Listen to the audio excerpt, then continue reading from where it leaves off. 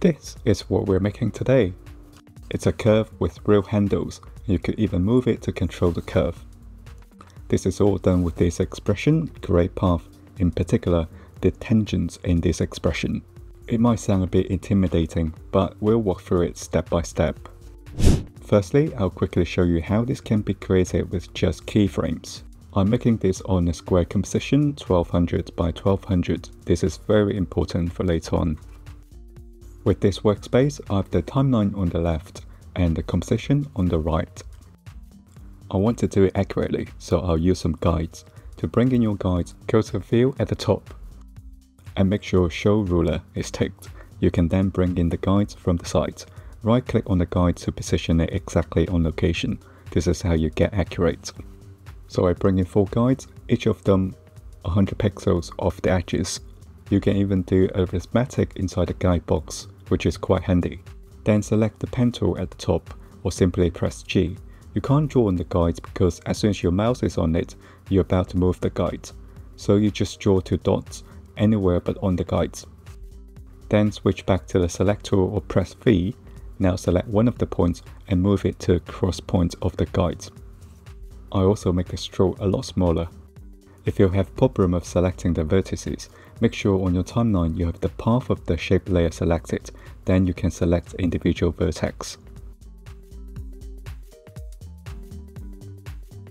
To make this a curved line, hold down your mouse left button on the pen tool and select Convert Vertex tool. Then hover over one of the points. You should see this mouse icon. Then you can drag out the handles from this point. If you press Shift while dragging, the handles will snap to a degree. So that's basically it. You just need to add some keyframes to make this animation.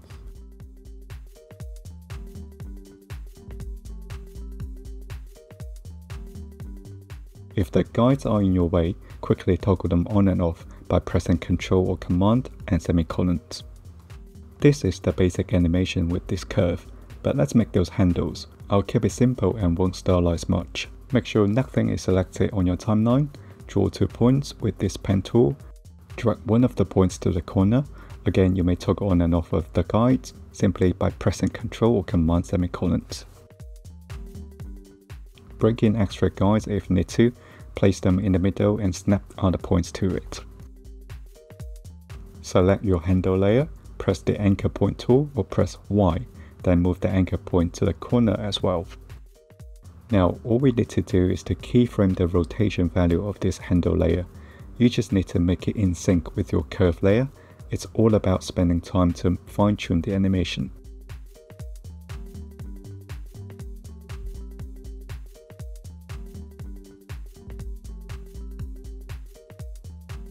Once one handle is done, you can pre-comp this layer. Then you can flip the layer horizontally and rotate it by 90 degrees. Now you have the other handle working as well. To avoid making this video unnecessarily long, I'll just leave it here. But really, this is not my preferred way. What I want to do is to create real handles, so when I move it, the curve will be affected as well. So that's what we're doing next with expressions. We're going to start with bringing in some guides again. Each guide is 100 pixels away from the edge. Then bring in some null objects. Make sure to rename them properly so you don't get confused later on. I named them A and B. Drag A and B to the corners. They should easily snap to those guides. To create a path, right click and bring in a shape layer. Change the layer's position to 0 and 0. Click this little arrow to bring in a path property. Hold down Alt or Option and click the stopwatch to bring up the expression window. Then click this little arrow to see a list of expression presets. We are after this path property and create path. Within the first square bracket are the point coordinates, and the isClosed attribute is to say whether the first and last point will be joined up. Replace the first square brackets with A and B and change isClosed to false. You won't see anything just yet because we haven't told the path what A and B is, so we're gonna do that next. Define A and B as variables, then pickwhip those variables to the position of those values. I think I've got two sets of square brackets here. We actually just need one.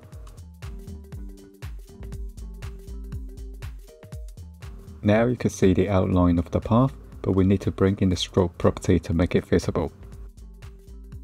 Also make sure your stroke size is not 0. I just want to quickly show you how to use the tangents to control the path. Create another node object. Change the name to outTangent. Then snap it to the other corner. In your path expression window, set another variable called outTangent1.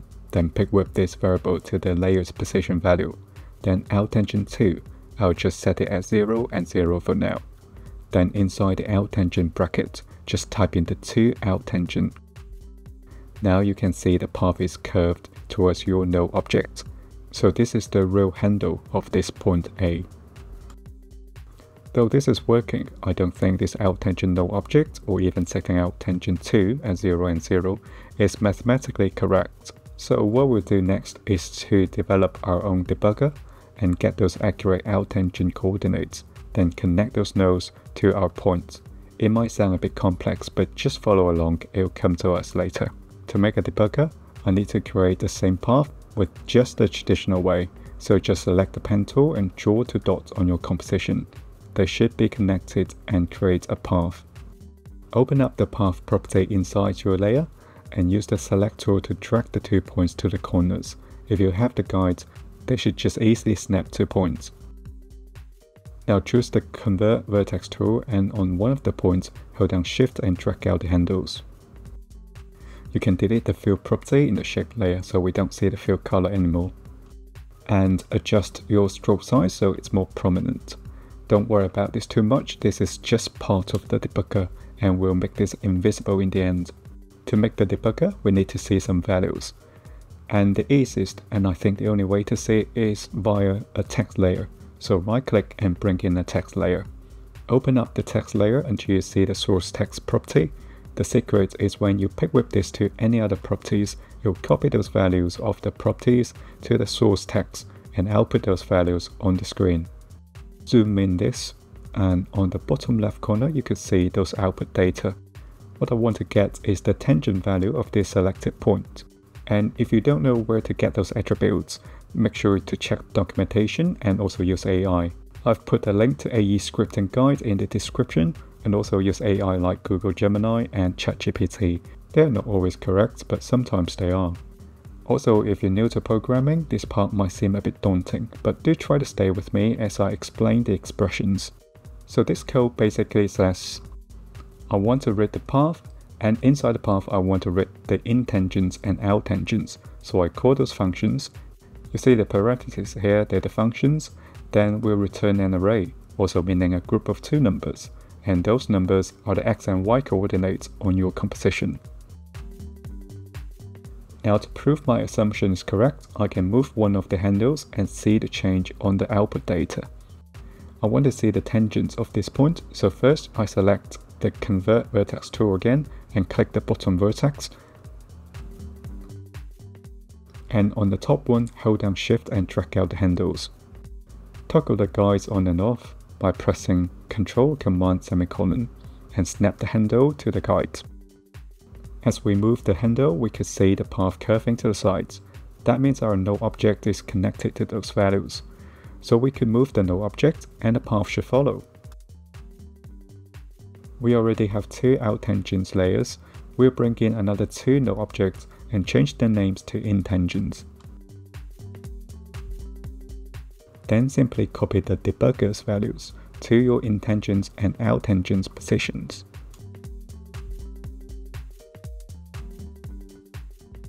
And now in your path expression window, set up those variables with corresponding names and pick whip each layer's position value accordingly.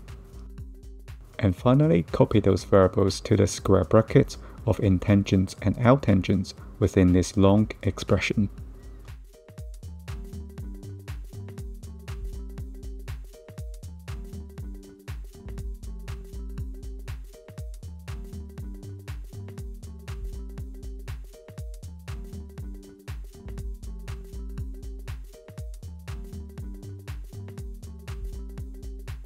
I'm also going to tidy up the layers a little bit. I don't need the debugger text layer and the shape layer, so I could bring them to the bottom of the stack and disable them, or even make them into guide layers so they won't be rendered. Next, we'll be making a handle, so bring in an empty shape layer, change the name to something you like, and inside the shape layer, bring in an ellipse, give it a fill and a stroke, stylize it a bit. Mine looks like this. Press P to load up position and place it in the middle of the top guide. My composition is 1200 by 1200, so the position value should be 600 by 100. I also want to separate the X and Y value, so it will be easier to calculate their relations later. So I right click on the out tangent, separate dimensions, then do the same with my handles layer. Then I pick whip the X and Y position of the out tangent layer to the X and Y position of the handle layer. But in the expressions, you need to work out how to bring the null object back to where it was.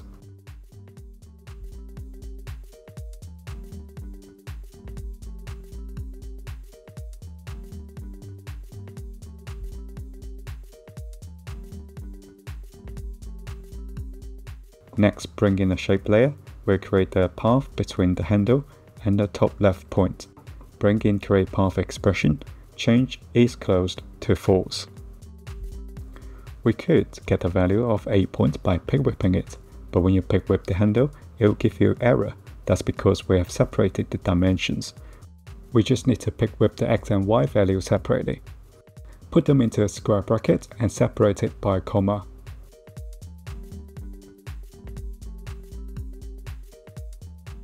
Now you see the path is created, but it's off the right place. You just need to change the position of the shape layer to 0 and 0. Bring in stroke to make it visible. Rearrange your layers if needed, or stylize it a bit if you wish.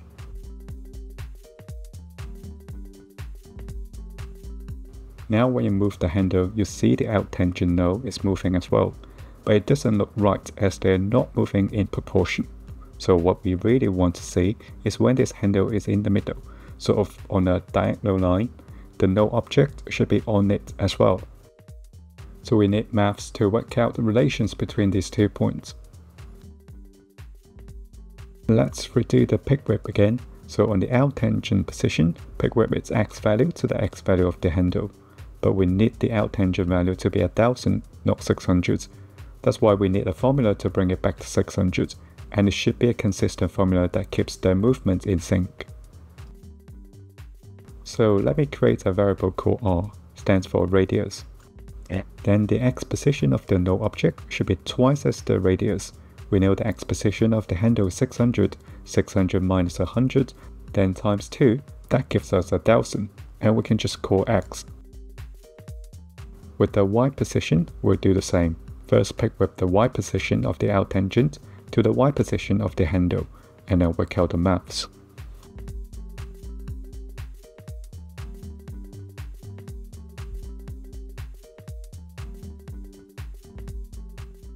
Now you can see these two are moving in proportion.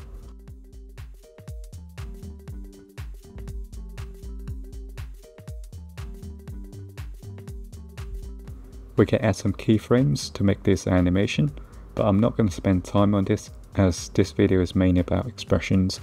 I also loop out this animation so it plays on a loop.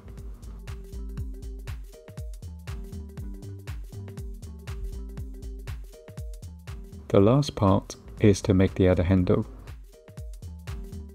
We could duplicate the existing handle, and again this is just to work out the relation between the two handles and use some maths to control it. On the second handle, I'll reset the expression of the X and Y position and set them right in the center of the composition, which is 600 by 600. When the first handle is at its default position, I want the second handle to be at 1100 by 600. And at the end position, the second handle should be 600 by 1100. We could easily work out that the second handle's X and Y position should be 500 pixels more than the first handle.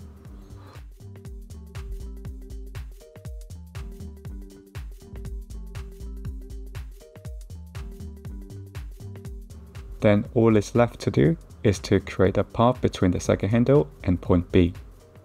You can duplicate handle 1, which is a shape layer, then inside the expression just change point B and handle position. Then you should have it. I have this project file on my Control page, linked down below. Also in my project file, I have this animation set up. The process is just the same. Create some guides, create a debugger, and find out the in and out tangents, then connect them with some node objects. If you're interested, feel free to head over and take a look. And feel free to ask questions in the comments. I would really appreciate it if you could also like this video. That's all about it for today. Thanks so much for tuning in again. Until next time, happy editing.